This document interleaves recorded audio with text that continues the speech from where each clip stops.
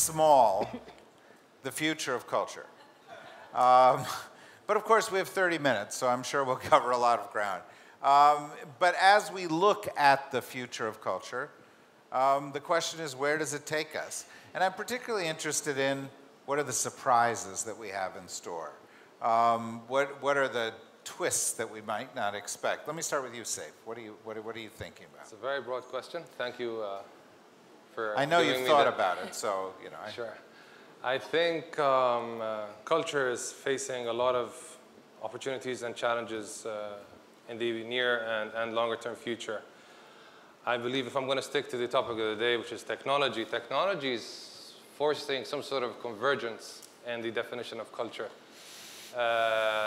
We find that everyone is adopting one singular profile of likes, dislikes, following certain specific behaviors and identifying with each other. And I'll give you a very simple example.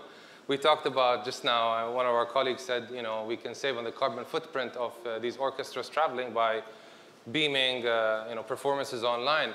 But the challenge with that is you are not now on the driver's seat. You will not be able to consume and interpret this content, interpret this culture for yourself. You will be driven by the comments you see, by how other people are reacting online, and you perhaps be a victim of negative interpretations of such culture. It's a personal opinion. So there are challenges, but technology, and I'm sure today we're going to talk about that, also presents a lot of solutions and opportunities. Alia, you're advising the Tate. You're a part of their young advisory board, so presumably the focus is on the future. Absolutely.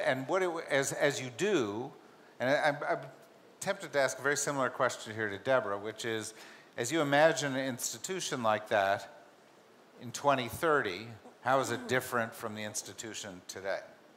Well, exactly this idea about how does one control the message on social media? And I've only recently embraced the fact that I'm a millennial, because I always thought, oh. Have you resisted it?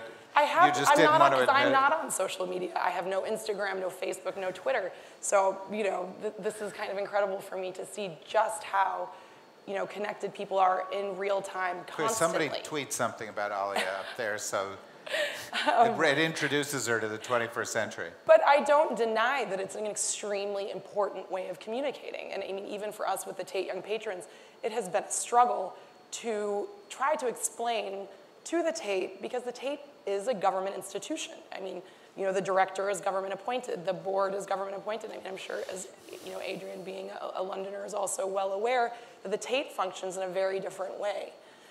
So when we try to control the message about the Tate Young Patrons, and I'm like, please, can we have our own Instagram account? I know we have tons of the young patrons who really would love to be involved. They're very resistant to that. It's only maybe a hashtag.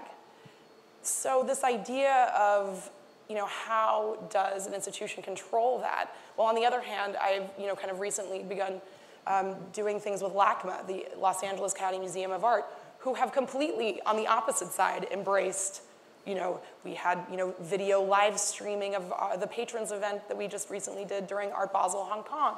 We have a video that's being sent out to everybody who attended the event.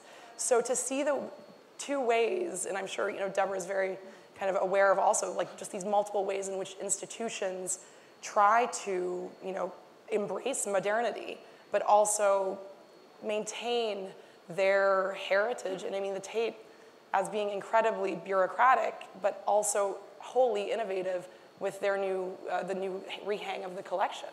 So I mean it's always this like kind of very tenuous balance. Well, I don't know if you've formally done this, but you must have thought, what does the Kennedy Center, one of the most important performing arts centers in the world, look like in 2030? How is it different from what it looks like today? If I may, I'll start a little bit back on the question that you offered to them and then talk about it as it relates to this, because it's the same. Because you live in Washington, and that's exactly what I expect, is that you will answer the question you want to answer. Exactly. We all learned it, didn't we? I have a fundamental belief that what brings us all together, and the reason we're here sitting in a room together, as opposed to all sort of wired in and watching each other from our home or our office, is that nothing replaces the live experience.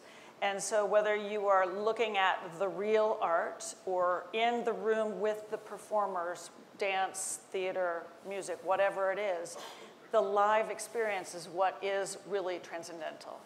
That is the most important part of what we call culture. It's about being together. Even reading a book, which is culture, it's about going someplace real time, your imagination. For me, technology is really critical because it helps bring people in. It connects us. It tells the story that doesn't get told in other ways. And so we have significantly ramped up our technology and our Facebook and our Twitter and our Instagram and all of the Facebook Live and live streaming and all of that. And all that it has done is increase the number of people who come into the building and experience the live moment. And so that, for me, is why technology is really critical. For me, therefore, we will continue to advance that as much as we possibly can. I had a really interesting anecdote, which was around the sharing of the streaming of the Chicago Symphony. It was before I went to the Kennedy Center. And I got a true love letter from a woman in Moscow, Idaho. And she was talking about how she had reconnected with her father, who loved the Verdi Requiem, and that the stream that the Chicago Symphony had put out on the internet was so powerful for her because she could never see the Verdi Requiem because she didn't live anywhere near a live performance. And this was as close to a live performance as she could get. So the technology can help advance the live experience, and it can enhance what you're doing to bring people in. It can tell your story. It can keep you from having to travel around the world, but there's nothing like the live experience. Nothing like the live experience. And for the National Symphony Orchestra to have been in Moscow for Slava's 90th birthday, playing Shostakovich, no experience like that for the Russians or the Americans. So the live experience is what is so important. In the future, for the Kennedy Center, I see more of the same, but it's a little bit different. I see us expanding what we offer and how we offer it, because I think we've lived in silos too long. For those of you who know anything about the Kennedy Center, you know that we have had little pods. I believe we wipe out the pods and it's one big mashup, and that we see art taking place in a lot of different ways, just the way we've seen it here in the performances here. Do you see those kind of changes with the institutions you're dealing with?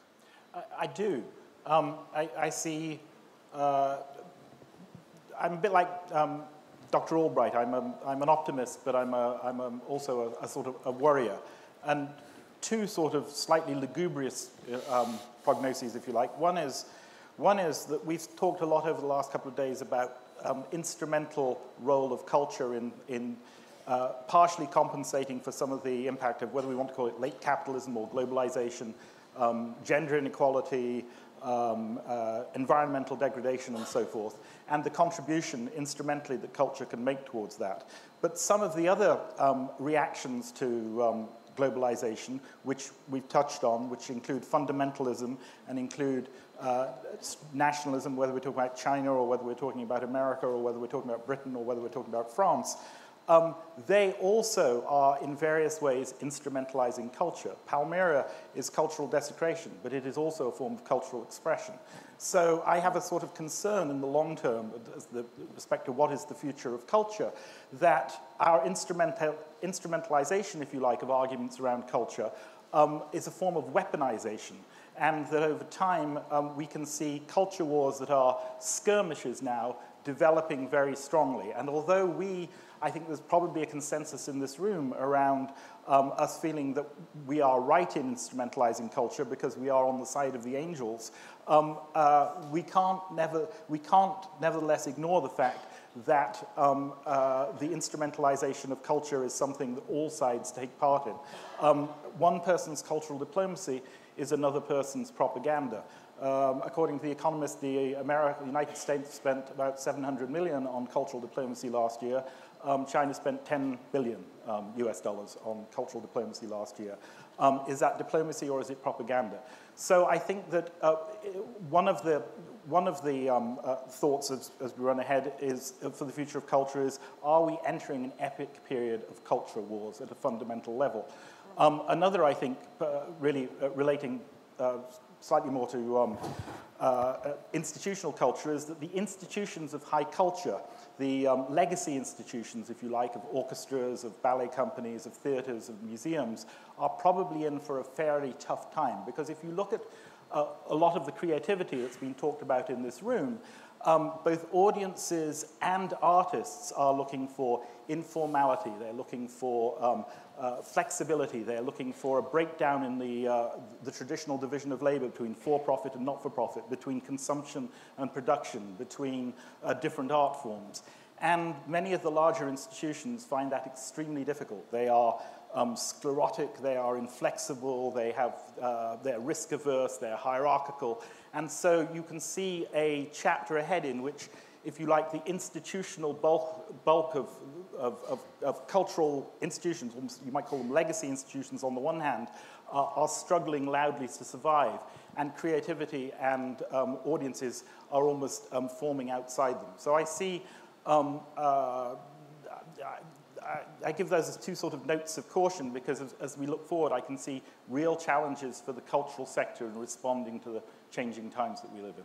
Can I answer to that? And I guess it's a point of slight optimism of how I've seen, the Tate respond to that, an institution that I have struggled with their bureaucracy and their hierarchy and all of the rest of it, but that has recently launched the Tanks program, which is converting their oil tanks that was, part of the original mill, converting them into a performance art space, which is the first of a major museum to create a performance art space that directly speaks to artists who want to do, more ephemeral projects and projects that, happen very quickly and can be programmed very quickly. So at the same time, there is this ability, to pivot and to create and to respond to the modern needs. And above the tanks, you have the switch house, which I've always thought, in the last, now it's been 9 months, that if the switch house had opened 1 year previously, I don't think we would have had Brexit. The Tate has that power.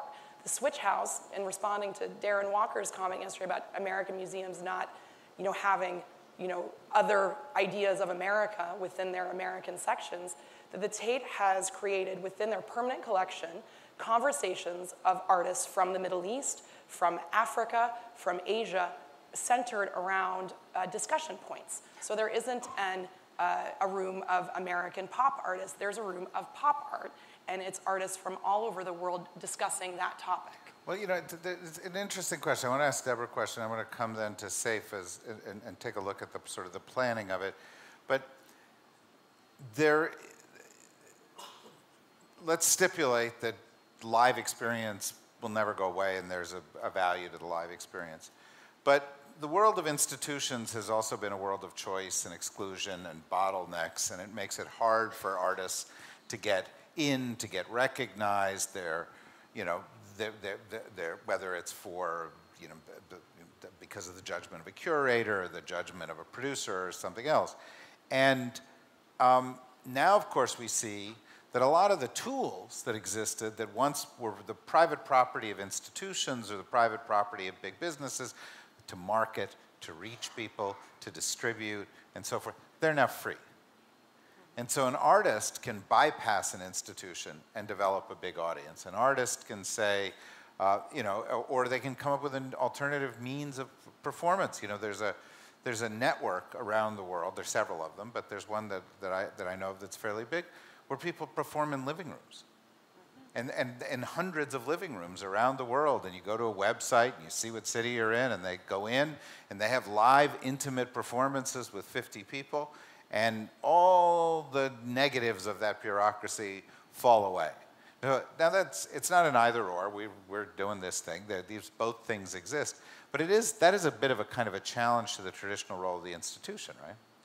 Yes, it is, obviously.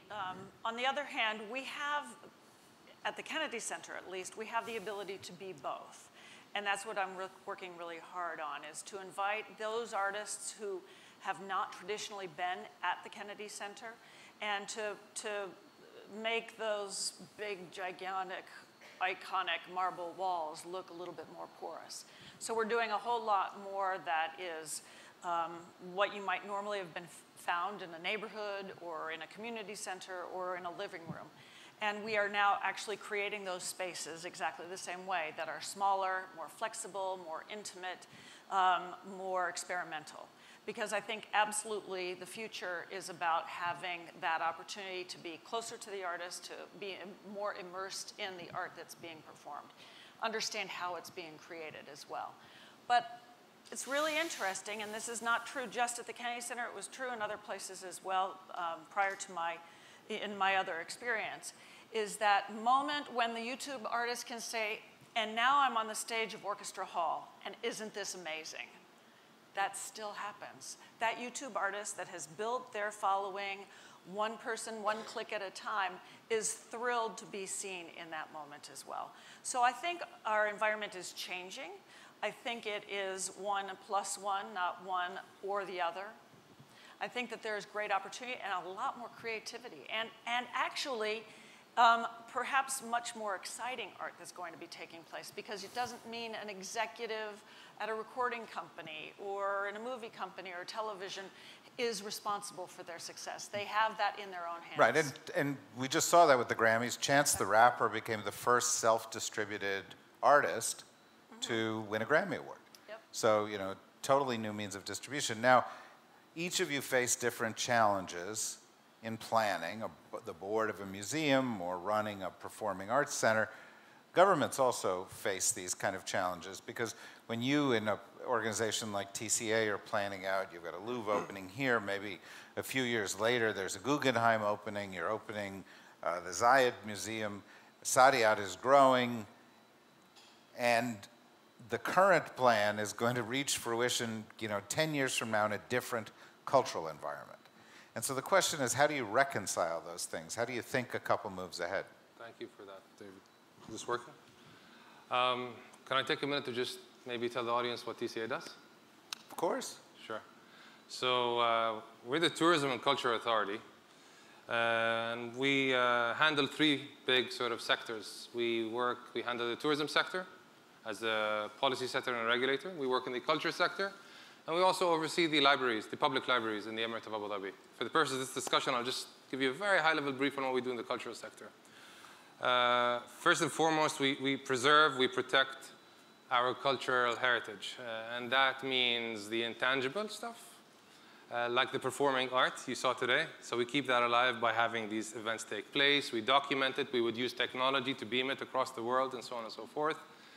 The gastronomy, we have the restaurants, like the beautiful restaurant you went to when you first started discussing the summit. And then you have the historical sites. And we have sites dating back to the Bronze Age and the Iron Age, and it's about how do you excavate, how do you restore, what is that narrative that you build around it, and how do you expose tourists to it. And that's also very important for us. On the urban culture side, we have the art fair, Abu Dhabi Art, which is run by Diana Nusayba. We have our museums, two in Al-Ain. We have the Louvre Abu Dhabi opening this year, and then the other 2 museums in the very near future. And then we work on also various sort of global initiatives, such as the International Conference for Protection of Heritage and Antiquities, which we co-chaired with France, and we raised a lot of money to do this, and where technology can also play a role, and so on and so forth. What are the challenges we face? No, but you forgot the thing you're most proud of. The summit. Culture Summit, yeah, exactly. Of course. I was going to get to that at the end. Yeah, right. So what are the challenges we face? I think I can't summarize them in a few sentences, but I'll first start with a challenge that is facing the cultural sector all over the world, and I think I can also see hints of that in what my colleagues just said. It's funding. Whenever budgets are tight, wherever you are in the world, the first budget to be cut is the culture sector's budget. We haven't seen that here, thankfully, but we have to prepare for that day. I cannot continue to be a burden on the government. So what does that mean? You have to be innovative in how you execute your programs. How can I make my delivery more efficient using technology and other tools as well? How can I raise funds from benefactors? What are the priorities of people who are interested in being patrons of the culture and arts, and how can I address them? What sort of policies can I build around that? The challenge we face in our region is we don't tax people. So I can't offer you credits in return for donations to the cultural sector. So it's an even bigger challenge for us here in a sense. So that is one of the challenges. For us, it's about preparing an audience. It's about changing mindsets, cultural mindsets. And we do that through our programs, through our education programs. We launched the program just a few days ago. Talent identification. We start with kids from a very young age in school. We see who's talented in them, in any field, the music, the arts, and so on and so forth. And we would like to, we work with all of our partners, the Guggenheim Abu Dhabi, the Louvre Abu Dhabi Museum, Manarat Saadiyat, and all of our other institutions to develop this talent and take them all the way to graduation. If I can find 10,000 people or students with a bit of talent in them, and then 2,000 of them make it to their senior year and they're pros, that's a big accomplishment for us as a nation, for the world, because they're not only going to perform here, they're going to be our ambassadors, they're our cultural diplomats, and so on and so forth. An audience has to be ready for what's coming for these museums. But you also have to be respectful of their needs. You have to also, for example, I'll give you a very simple example. The Louvre Abu Dhabi is not only going to be comprised of collections that we've bought for that museum, as well as loans from France, from our partners in France, but we will have pieces from here, from our collections in Al Ain, from Sharjah, from museums and institutions of the region, because we want to use this museum as a tool to explain to visitors what our culture and history is all about. And at the same time, we want to also tell people here is that we are going to use this very important tool to also tell the world our story. And that's quite important. Technology will play a very important role. The trick is with museums, I know you said there are a lot of challenges. How do I get a repeat visitor out of you? How do I build loyalty in you? And that's where tech comes into play. And that's where the programming that you build around your collection comes into play. That's more or less kind of my 2 pence on it.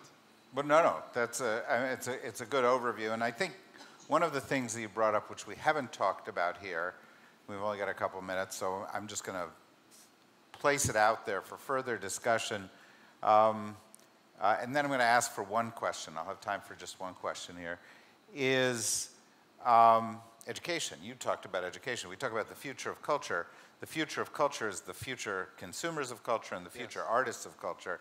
And if you cut back on education, you cut back on access, it's got a consequence. Highest correlation. The highest correlation between subsequent engagement with the arts, either as a practitioner or as an appreciator, is your exposure formally or informally during your school years, either through your family or through education. And if you don't have the privilege of it being through your family and you're deprived of that access through it not being integral to the curriculum, then you have a generation, as you have now 2-3 generations in the United States, who have been deprived of that experience, and that filters through immediately into visitor and attendance numbers. And I think that all the data. Art history A-level case in the UK, where the government recently tried to get rid of art history as a subject in the schools, and the entire artistic and cultural community came together and wrote multiple letters, lobbied the ministers, and all ministers, not just the Ministry of Culture, and they reinstated it. Can I just one comment? I talked about funding, and there's something that I've been discussing with David for a while, and maybe we will engage all of the participants here on it. I won't go into exact details, but everyone should work together to be able to try to quantify the economic value, the social value of whatever investments are made in the cultural sector.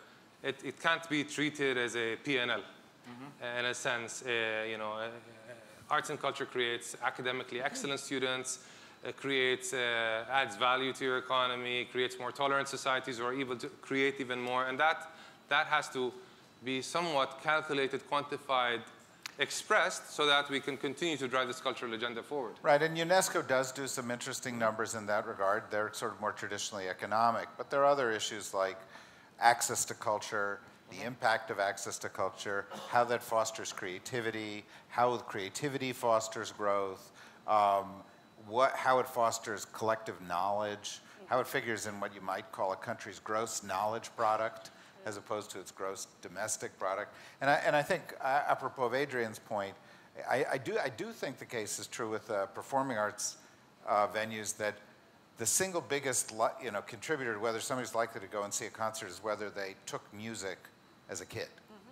If they were the analytics, 10, 15 years ago, we all used to complain because we lived in a sort of data-free zone and all we had was sort of rather crude economic impact studies. I think we're living in a different environment now.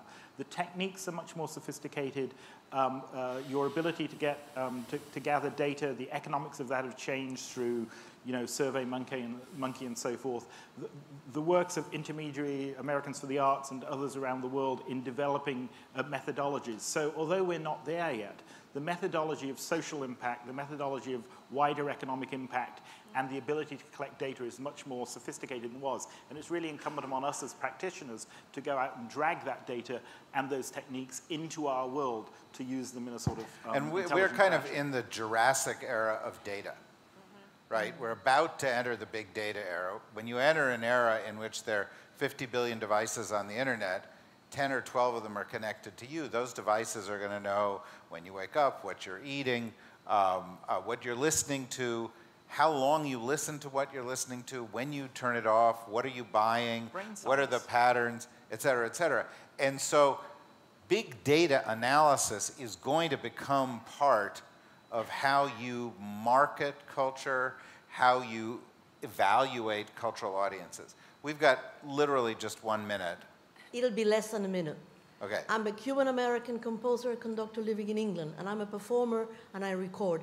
And I want to introduce a word that I only heard once, and it's vibes. And by vibes, I mean energy. And there is a level of energy that is communicated in a live performance that no matter how good you're streaming, no matter how good your video, it'll never be the same. And once you realize what you gain, you keep on going. No, that's undoubtedly true. But I do think, as I was listening to some of this conversation, another thing that strikes me is there's different kinds of vibes. And if you're a kid and you're in high school and somebody says to you, hey, you got to go and watch this, or they tweet it to you, and then other kids tweet it to you, and by the end of the night, everybody in your high school has seen it 10 times, that's a different energy. And you have to recognize that energy has a certain kind of psychic and social power, just like the energy in the room. We got to figure out how to harness this. I wish we could keep going on this conversation. I hope this conversation informs the workshop discussions. I hope this conversation informs future culture summits, and we talk about some of these ideas, translating them into action. We've got one more really great performance by a local Emirati star, and so what I'd like to ask you to do is to join me in thanking this group for a great performance, and then Carla will come down and introduce the performer. So join me in thanking them. Thank you.